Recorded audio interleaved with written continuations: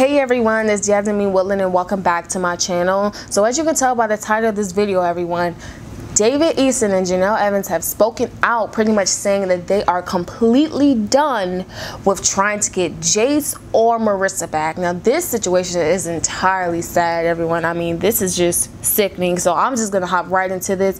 I'm gonna put a snippet up so everyone can just follow along with the news outlet. And it states right here. The Teen Mom 2 stars have stated that they are through trying to get back David's 11-year-old daughter Marissa following a supervised visit gone wrong on Thursday. Jenelle and David had supervised visit at the visitation center with all 4 of their kids. Jason and Inslee were there, as was Kaiser. Marissa came but refused to see her father David, so he left. The sources states that this angered David. David states, "I am done with Marissa and she can stay with her grandmother for good." Marissa has been staying with her maternal grandmother. Marissa's mother, Whitney Johnson, reportedly lives in the house as well, but does not have any sort of custody of Marissa. Any sites that report that Whitney is temporarily the caregiver of Marissa is incorrect. Marissa is placed with her grandmother. Marissa was living with her grandmother before David was awarded her back in 2017. David Eason has reportedly stated that he will be dropping any stuff that Marissa has left on the land to her grandmother's house and will no longer be fighting to get her back.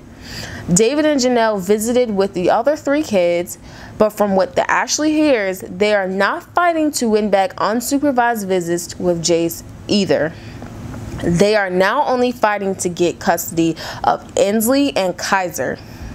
Jenelle and David will meet with the judge on Tuesday to learn the steps they must take back to win custody of any of the children. So that is the updated news, everyone, on this situation. And honey, I am getting right into my final thoughts because I am fired up right now. So let me get this straight and comment below if you all agree with my thoughts. All right, David sits over here and does things in that house that negatively affects the children. It makes them scared. It makes them not trust their father. He does things to the dog. He does things to Jenelle to sit over there and scare them and prove that he is an unfit father. And then he's angry when Marissa refuses to see him. I mean, she's probably refusing to see him because she is afraid of that man. That man is 6 foot something. He towers over everyone and he has an anger problem. And you mean to tell me that he's angry at his 11-year-old daughter because she's confused and scared and she doesn't want anything to do with him currently? And do you see what the source is reporting? I'll just put it back up for you all to see. It states that he is going to go back to their land. You know, him and Jenelle love saying their land, to go get her clothes as if she's just some tramp. Get her clothes and just drop it at her grandma's house like she's just trash. It's wrong. This is wrong. This is completely, this takes the cake on this entire situation. I don't know, this nugget and this is neck and neck because this is sickening. And the fact that Jenelle is condoning everything just leads me to believe that they just truly deserve one another. She said also that she doesn't even want to get Jace back. You know, her mom can just have Jace and she can just see Jace whenever. They're just practically just giving up. And that is the most sickening thing ever. You caused this mess. They both caused this mess with their kids. They caused all this drama. And then you're just going to give up on the kids when the kids did nothing? You're just going to throw them away like they're garbage? They should be ashamed.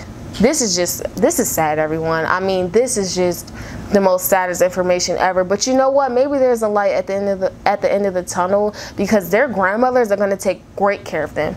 Kaiser is in good hands with his grandmother and with his father Nathan.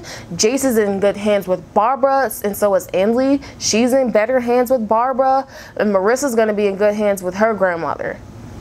This situation is sad. They don't deserve those kids. I've always tried to give them, or at least Jenelle, the benefit of the doubt. I can't even talk. I've always tried to give Jenelle the benefit of the doubt.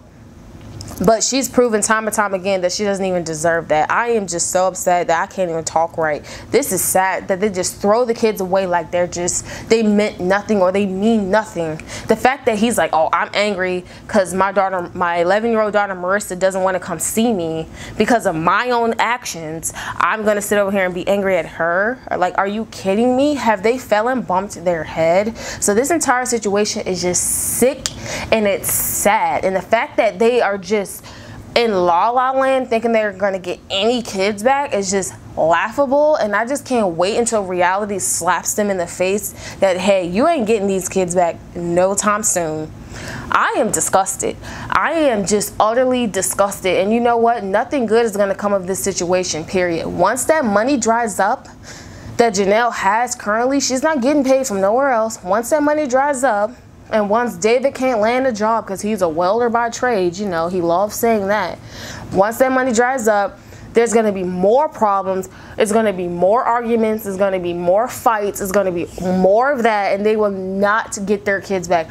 You're going to just mark my words, everyone. They're not going to get them kids back. And I am just like so sad for Marissa because it's just like she's 11 years old and to be treated like that from your own father, you know, your own dad. It's just saying, I'm just gonna toss you away like trash because you're scared of me.